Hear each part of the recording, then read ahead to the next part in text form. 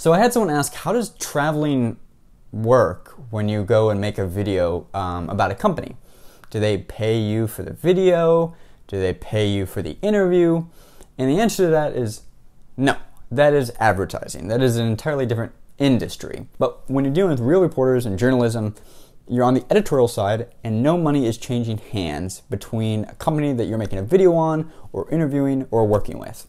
So if that's the case, why are companies spending money to do things? So we'll take a most recent example.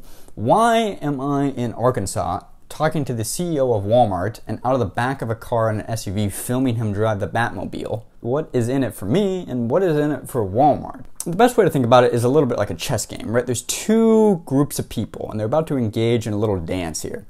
So the news organization, whatever news organization you happen to be working for, hopes to gain something out of this interaction. And the company or the individual you're interviewing also hopes to gain something out of this interaction.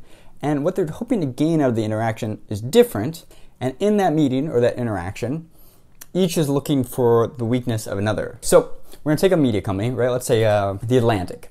Atlantic Media wants to interview the CEO of Walmart. So first what will happen is Atlantic Media will reach out to Walmart and say like, hey, we want to interview your CEO. Amazon has just announced one-day shipping. We'd love to talk to the CEO of Walmart, how they're competing against Amazon, how, are they going to be able to compete against the one-day shipping? What do they have in store? How are they expanding in third world markets or emerging markets would be the correct proper term. And Walmart gets this information and then they can do two things. They can sit and decide, okay, the Atlantic wants to interview us. What can we get out of this? Or they can say like, no, this is a losing proposition. We're going to decline an interview. But that's most often not the case. Most of the time, the company will weigh doing the outgoing message, which is just saying like, hey, we want to get in contact with you, we want to interview you. And the company will go like, okay, yeah, because we can leverage this interaction with the Atlantic Media for like free publicity, free press. We can get our new message out about whatever product we're launching or a new system we're implementing. We can do some good PR relations and talk about how great our employees are, right, if we're Walmart.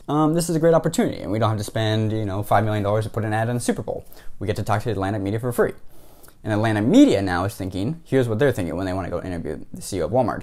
They're thinking, I wonder if we can get the CEO of Walmart to say something that's either newsworthy, right? He's going to break some news that no other news organization knows. He's going to break it with us so we can use that and sell that news and be the first one with a scoop. Or he's going to have a faux pas, which will render it, kind of a meme or some sort of social media break on Twitter that we can once again generate cash flow from. Or we can make some sort of entertaining or interesting or informative video or piece of content out of that will engage our audience and build our brand as a kind of reputable news organization, right? So each wants different things. So let's say I'm working for Atlantic Media, which I do not work for Atlantic Media, by the way. I go down to Arkansas to interview the CEO of Walmart. And now we're there, right? And so the CEO of Walmart's coming with their PR team and perhaps their own video crew team. And I'm coming down with Atlantic Media, with my own video team and my own, producers and camera crew and reporters.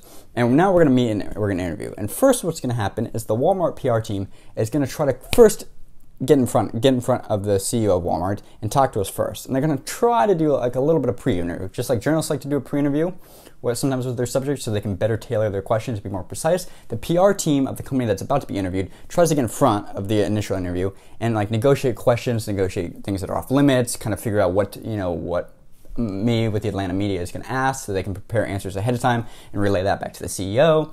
They want to know like, okay, if this is a video, what's the shot list? Like where are we going? How's the person going to look? Is this on location? Is it various locations? And they want to make it look as best as possible. Like, okay, so if you're interviewing the CEO of Walmart, are you filming at a Walmart location? What Walmart location are you filming at? If that's the case, like then they're going to make their Walmart look as best as possible, right? So that's what the PR job is. They're going to come in right away, a couple hours beforehand or a day beforehand and get in contact with that media outlet, me, the Atlantic Media, and try to make their company look as best as possible. And a lot of times it's a lot of humoring and handshaking going on where, there's negotiations. Yeah, we want to film at the Walmart. Okay, great. What time do you want to film at? We want to film at, 8 in the morning. Okay, great. We can do 8 in the morning to 10 a.m. because we can push out all the overweight, fat, ugly customers that come to our Walmart in Arkansas. I'm just kidding. It's a joke. And we can make it look spotless and clean, and we can get all our employees looking all prim and proper, and get their suits, their Walmart suits, right? Their little vests that they wear all dry cleaned and pressed. It's a little bit of a dance like that. And of course, on some level, Atlantic Media, right, wants it to look good too, because if we're gunning for like a high piece of quality content, we want the shots to look good. So sometimes there's a mutual lap, but sometimes there's not, right? If we're going in and we're thinking, we think Walmart's not up to code, we think, maybe their employees are, engaging in wage theft, maybe, all kinds of things. Maybe we want to mislead the PR team a little bit and kind of misdirect and be like, no, we're thinking about this Walmart, and then last minute try to change it to a different Walmart location to try to catch them to be in the actual natural setting that Walmart's existing in, right? So what's happening is a little bit of a chess game. Each time the people are maneuvering to try to get what they want out. The media is trying to get either a piece of newsworthy or a scoop or content, and the CEO and the Walmart or the company being interviewed is trying to not let any of that happen, because they don't want to break news unless they're covering it and breaking news on their own, Walmart PR website, and they don't want to say anything out of line, and they want to come off looking as great as possible with the greatest products and the greatest software. And it's just this dance of each trying to extract more value from the other to make it worthwhile.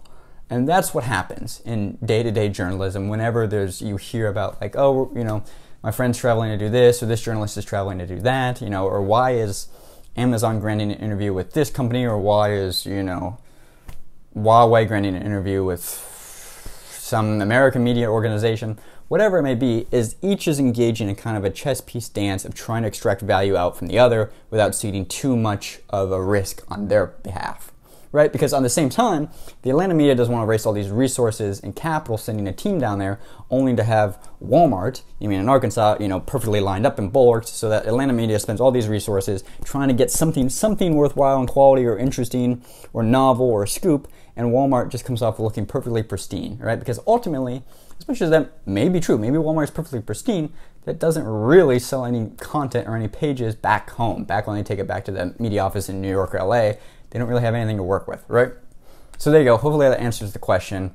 I can talk about advertising. That's a totally different side another day. But that's editorial. That's how journalism editorial works. That's why journalism and news media organizations spend a lot of money to interview people without any quote-unquote promise of return, at least monetarily.